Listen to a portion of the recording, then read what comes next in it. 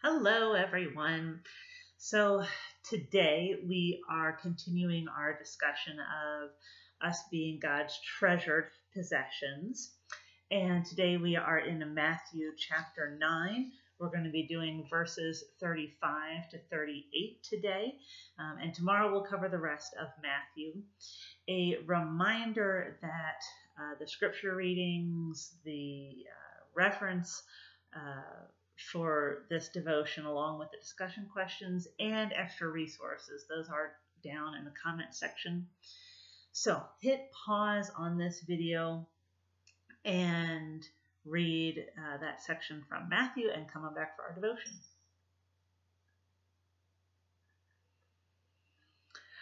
All right, so here we go. Remember, we need to talk about context.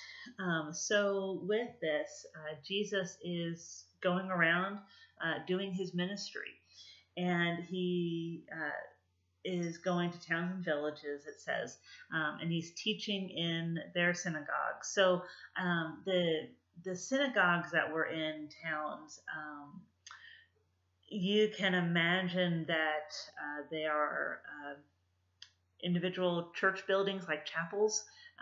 It's a place where people go that's a bit more local, close to home, that they can go to hear the word of God instead of having to go all the way to Jerusalem to the temple. Now, obviously the temple is still very, very important. Just the idea of the synagogues was to allow people to have regular access to God's word. And as he's going to their synagogues, he is proclaiming good news about the kingdom, aka he's teaching about his life, the reason why he's there, to die for their sins. And then he is also healing every disease and sickness. So it paints a picture, right?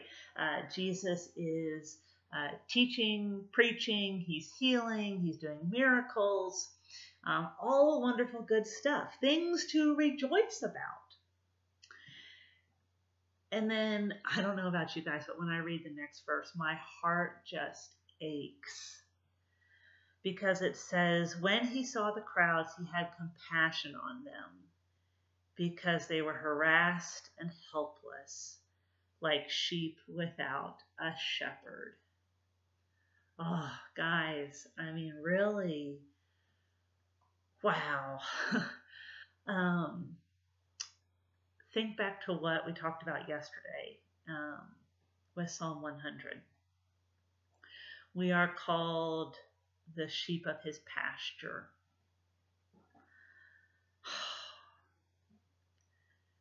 Jesus is our shepherd. He's the good shepherd. And pastors, they're supposed to be shepherds, caretakers of God's flock. And in reading this, we hear that the pastors, the priests at the time, aren't doing their job because the people are harassed and helpless. That's heavy. That's sin in the world. And Jesus sees it and has compassion. The creator of all sees the helpless state of his creation and has compassion on them. He has compassion on you and me. Jesus, he was walking around with the people. And so he saw it with his eyes the way we humanly understand it. But that doesn't mean he doesn't see now, right? Jesus may not be standing right beside me to see with his eyes like we people would think about it with our eyes. He still sees. He still sees us. He still sees us and has compassion on us. He still sees us being harassed and helpless, like sheep without a shepherd. He still loves us. And it's wonderful to know.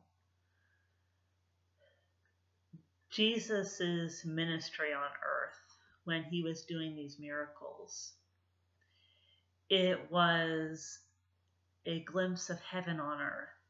What the second coming will be when we have a new heaven and a new earth. And I personally desire so greatly to see what this world is supposed to look like, what the promise of eternity looks like, what the promise of being forever in God's presence is like. We still get harassed. We're still helpless down here. But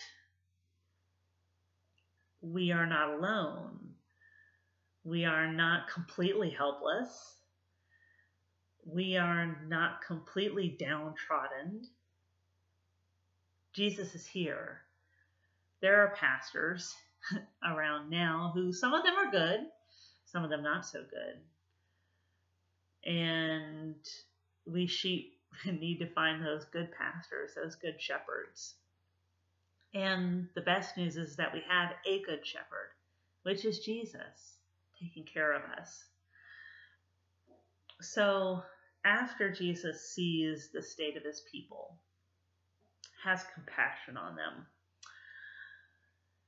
he says in verse 37 and 38, then he said to his disciples, the harvest is plentiful, but the workers are few. Ask the Lord of the harvest, therefore, to send out workers into his harvest field. So who are the workers?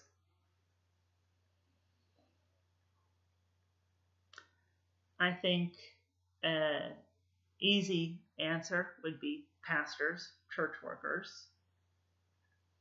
They're a part of the workers, right? They're supposed to help the people so that they're not harassed and helpless, right? Caretakers of the flock. But it's not just pastors and other church workers. The harvest, those people who don't know Jesus, they're plentiful. And to expect pastors and church workers to go and talk to them, all of them, church is irresponsible. In fact, it's wrong. God gave the church, you and me, the command to go make disciples, tell about Jesus. The harvest is plentiful. There are people out there who are harassed and helpless. God has compassion on them. He has called humanity his treasured possessions. He made humans in his own image.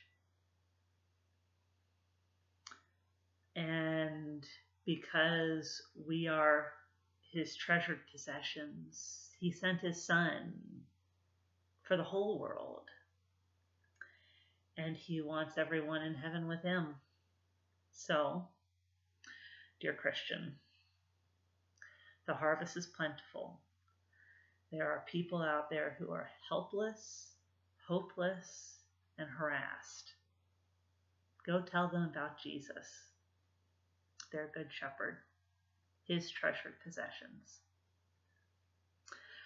All right, tune in tomorrow and we'll cover the rest of Matthew. Bye.